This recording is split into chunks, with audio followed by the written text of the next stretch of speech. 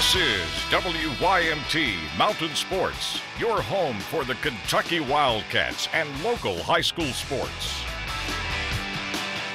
There is no denying that the players at Kentucky under Mark Stoops are more talented than they have been in recent years. More talented players, more physical players means practices can be tough. The coaches can push the players to the limit in preparing them for the season. And because of the tougher practices, Stoops believes the players will be able to perform better on Saturdays. I feel really good about the amount of work we were able to get done this summer.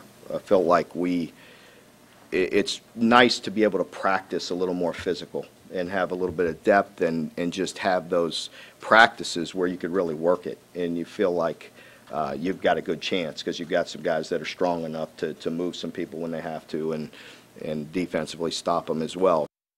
The Wildcats will need to be prepared for their season opener. Louisiana Lafayette has won 9 games in 4 straight seasons and has also won 4 consecutive bowl games. Head coach Mark Hudspeth knows playing at Commonwealth Stadium will not be easy for his team, but also feels confident and just wants his team to play hard and stick to its game plan.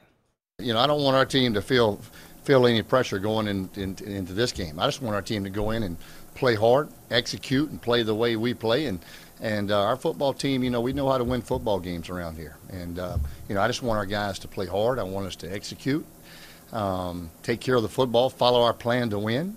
And if we do that, hopefully we can play well and make it competitive. A tough late-inning loss Tuesday night for the Cincinnati Reds against the Chicago Cubs, but some afternoon baseball today to try and bounce back on the road. Reds at Cubs series finale this afternoon in Chicago, tied at 2 in the 5th when Raisel Iglesias helps out his own cause, sends one deep to right center field, slides in safely for a run-scoring triple, 3-2 Reds. 4-2 in the 8th, and Chris Bryant greets J.J. Hoover with a towering shot to left, clears the wall for a game-tying home run. We're tied at 4 to the 9th. Joey Votto at the dish. Here's Tom Brenneman. And Votto delivers in the ninth. Oh, doctor! Gotta love Tom Brenneman. Votto, a go-ahead 3-run bomb to left center, his 27th of the year. Aroldis Chapman converts his 27th save, and the Reds win the series against the Cubbies. 7-4 the final this afternoon. Coming up, we hear from Paintsville about this week's game of the week with Pikeville, and number 3 Johnson Central goes on the road Friday to battle Lexington Catholic.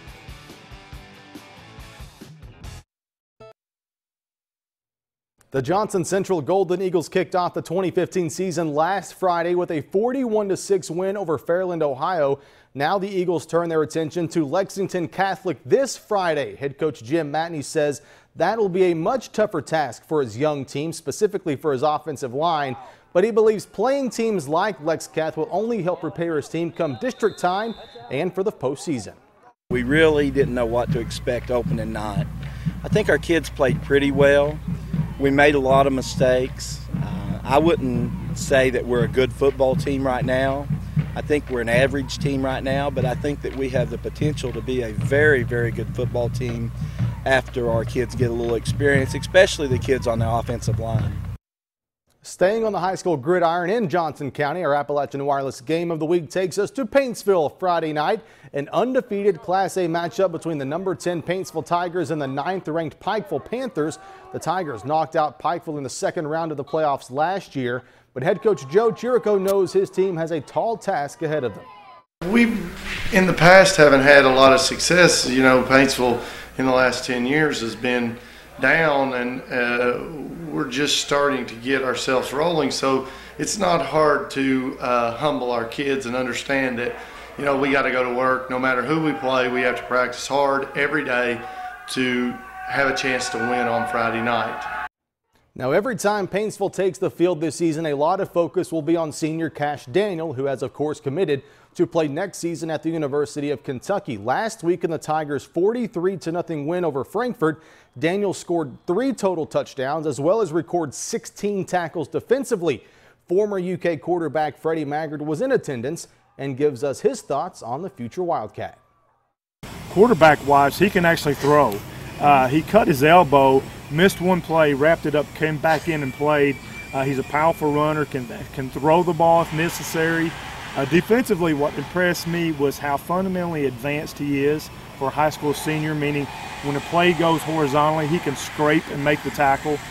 He defended the pass one-on-one effectively against a fast Frankfurt receiver, so that shows me that Cash Daniel, if he continues to progress at 6'3", 250 pounds, could play immediately once he gets to Kentucky. It is now time to announce our high school football player of the week from week 1 of the season.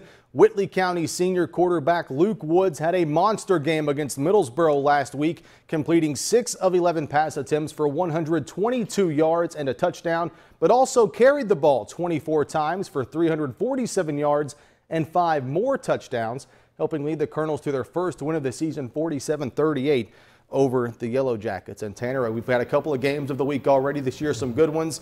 But Friday night, Pikeville and Paintsville could be one of the better ones we've had in the last couple of years. Yeah, that was one that when we made the schedule and it came out, that was one you had circled a couple of times, really looking forward to. Because last year, Pikeville beats them in the regular season. Paintsville knocks Pikeville out in the playoffs, so some pretty good storylines at play. A lot of intrigue with this one statewide, not just here in the mountains. All right, Josh, thanks. We'll name our UPike Mountain Student Achiever after this.